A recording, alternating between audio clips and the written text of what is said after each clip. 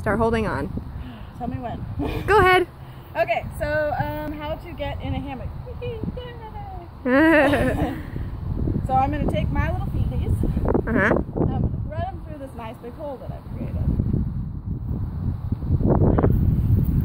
So that way you end up there. Yay! You grip to one side and you can hoist yourself up. Yay! Alright, so the next thing I'm going to do is do a back straddle. You want to make sure that knot comes about here. So you can lift up a little bit to help. And then set back down.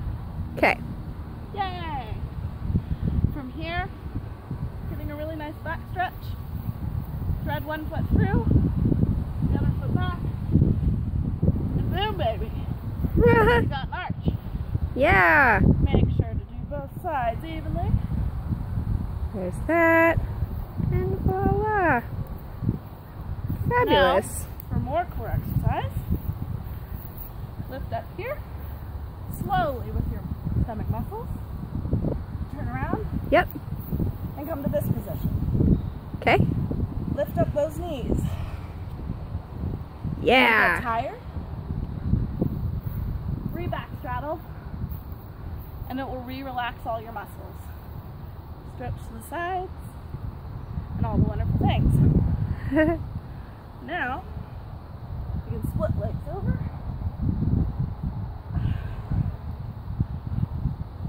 And come up. Okay. To a standing position. Once you're here, slide back down into a seated position. Make sure to crisscross your feet like this. Whoa.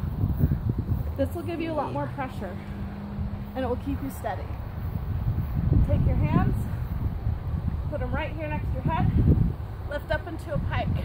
Whoa. Take your foot. Wow. When you're done, same position, come down, rotate around, back into your swing. Yay. And there you go. Thank you. All the things. No, this is just for funsies. You're in a hammock.